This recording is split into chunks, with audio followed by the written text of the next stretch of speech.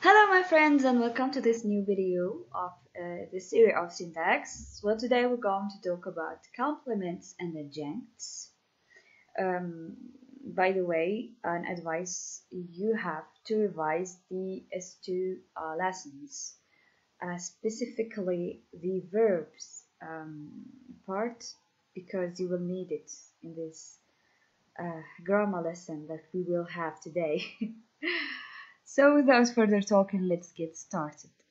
The elements which are required by the verb are called complements.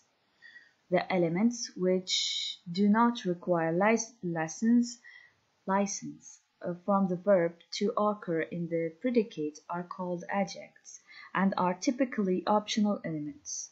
They can be omitted without affecting the grammaticality and central meaning of the sentence. They provide additional meaning connected to the when, where, how, or why of the situation. Example, time, place, manner, etc., but not what or who. The young linguist will meet his friend in the local gallery after lunch. قلت لكم هذا it will be your best friend. هذا الexample. Donc, في هذا الexample we will see from complements, arguments, adjuncts, and so on. So yeah, Naya, they said that the arguments are his friend and the young linguist. Arguments, be careful, not complements, because well, let's see what are the adjuncts. The adjuncts are in the local gallery after lunch. So in the local gallery after lunch can be omitted. And I have optional elements that can be omitted without affecting the grammaticality and the central meaning of the sentence. يعني هنا لو كان جينا وقلنا the young linguist will meet his friend and full stop, it will be grammatically correct.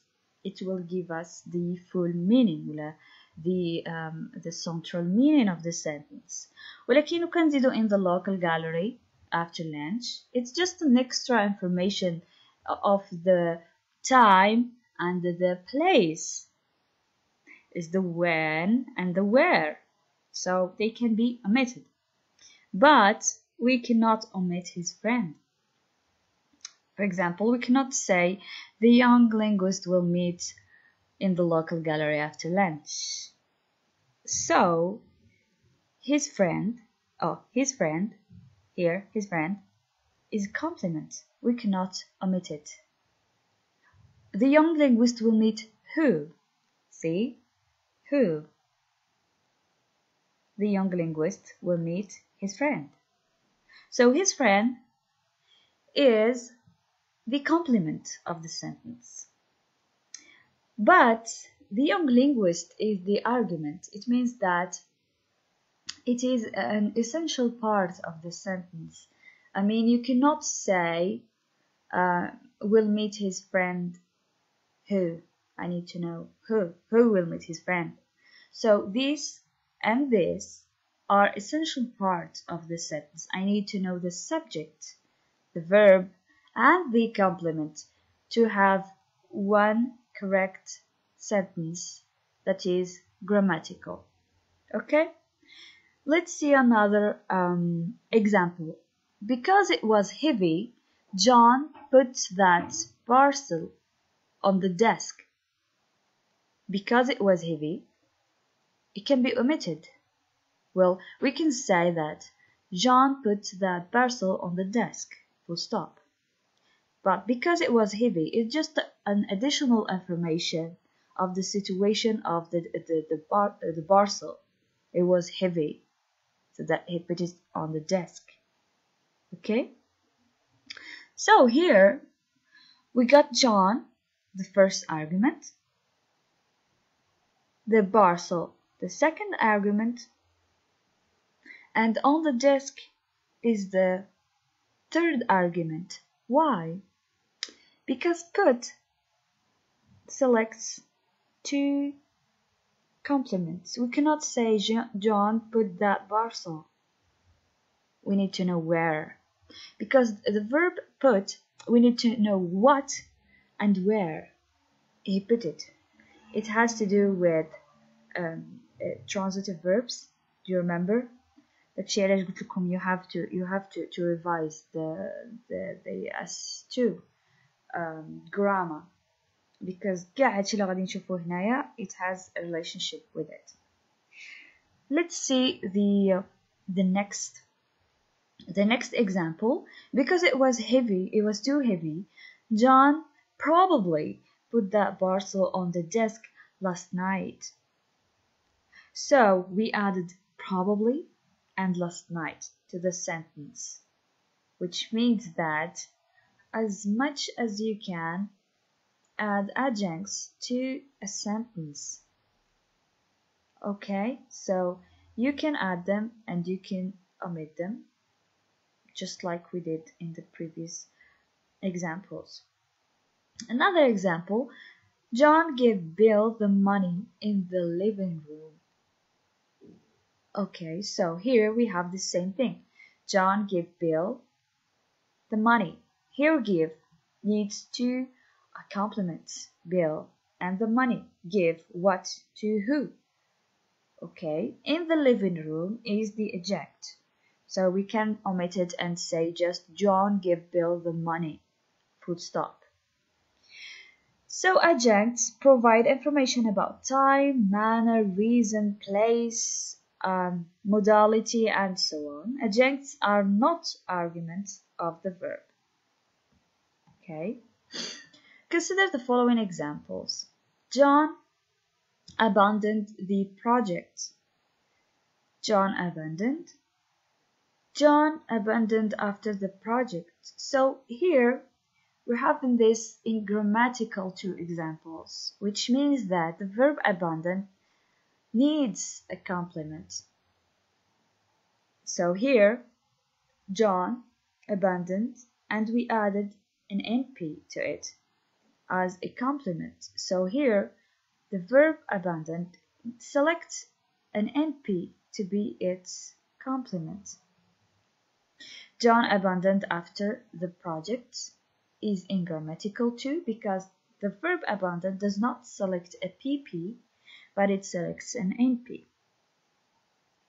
From those examples, we can say that the verb abandon must be associated with a noun phrase, an NP.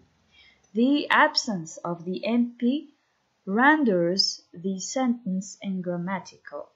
Okay, so abandoned is a transitive verb that requires a complement of the category NP, which is its direct object.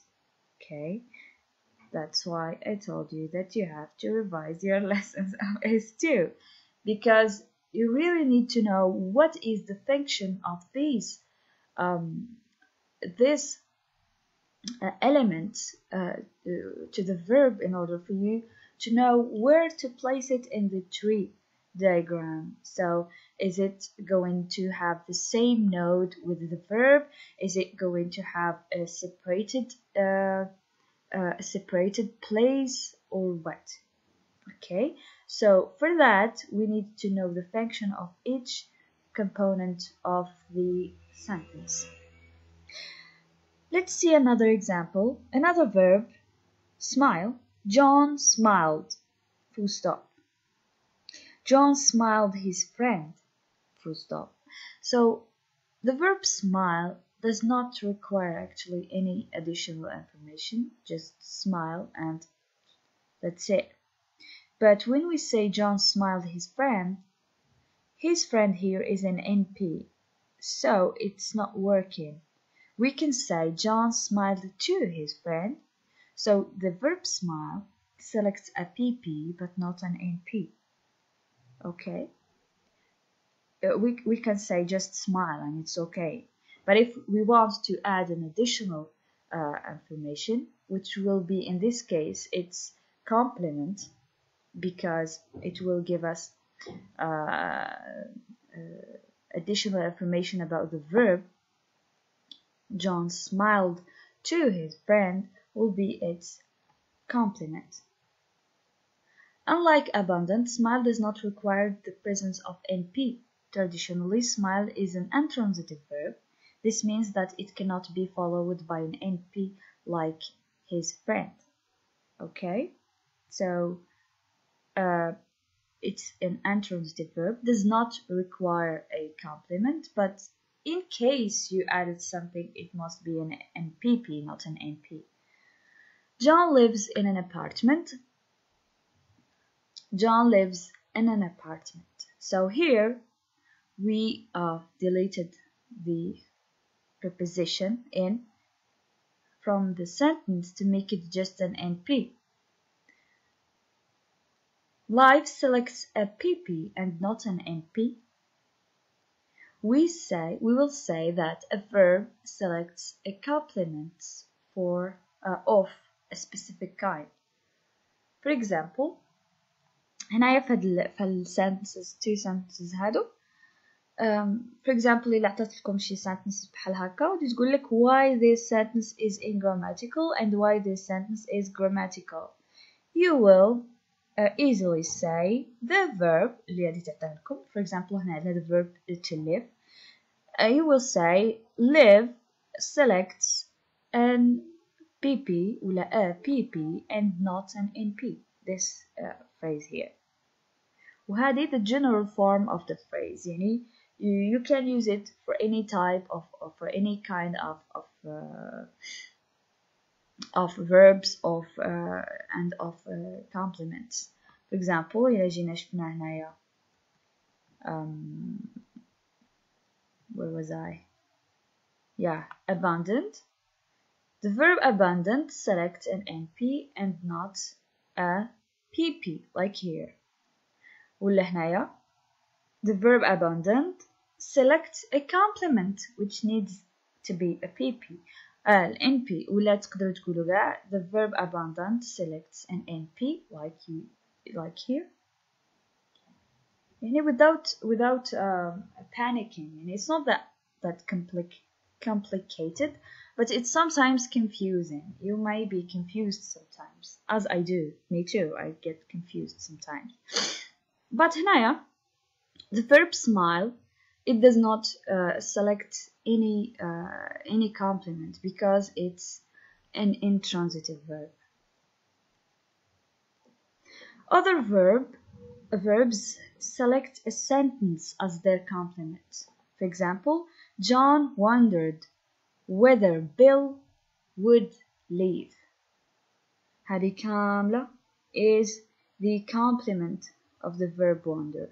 The verb wonder selects the complement whether Bill would leave, which is itself a clause. The list of verbs is so long.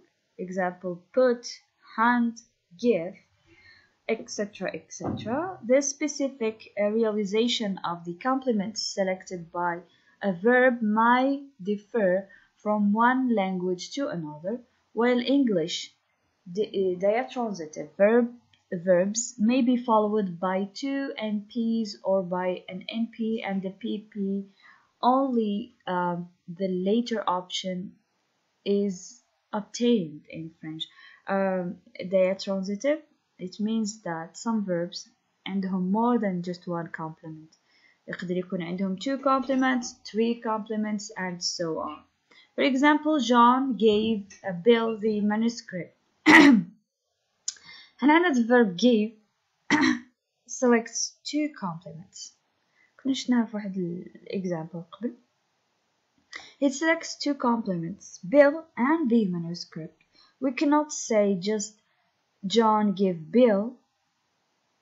We are waiting for something else, like give needs what and to who, to whom he gave the manuscript. Okay. John a donné Bill le manuscrit. Donc, in French,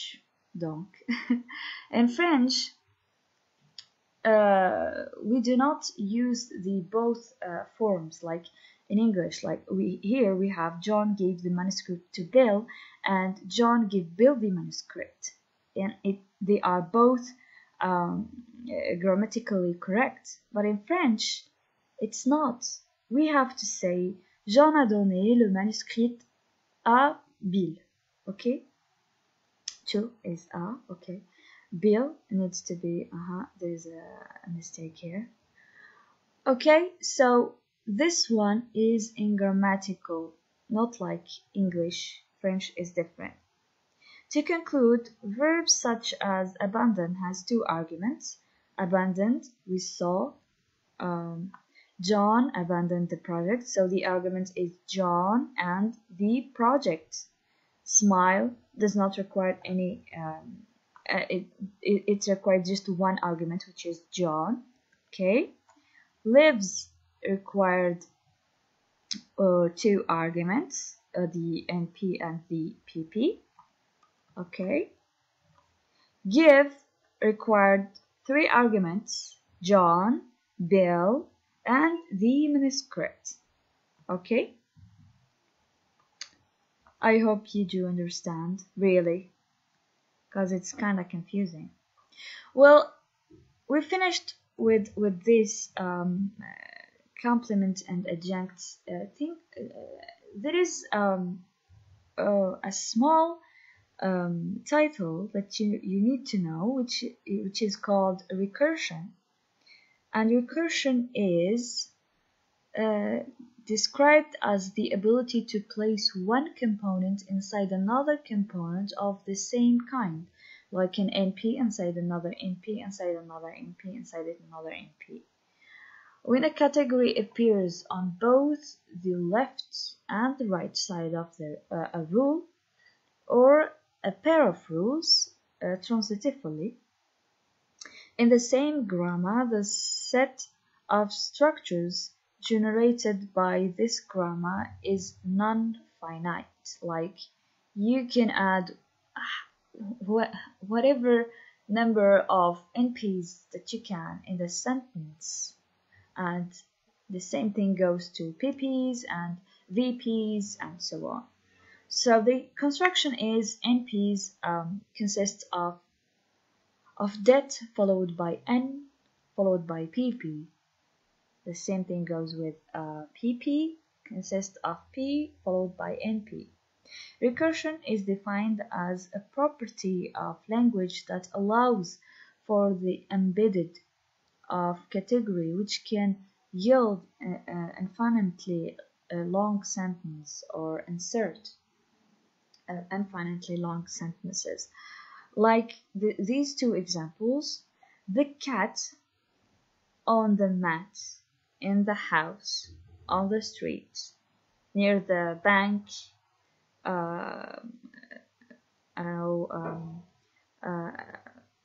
beside the bakery.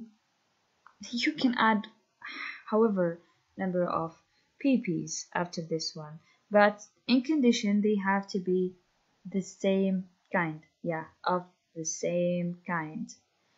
And here we have, John believed that Katie knew that Mary helped George. So here, or the same category, like CP inside a CP inside a CP. Okay? So I hope really you did understand what I was explaining. And if you have anything that you want to ask about, please leave it in the comment section below. I'll be glad to answer all your questions. If I couldn't answer any questions, I will tell you, promise. Just post them. And if anyone else can help you in this course or the other courses that I've posted, please do not keep the information from others, because as you know, sharing is caring. Till the next video, I say goodbye, keep up, and enjoy learning. Bye.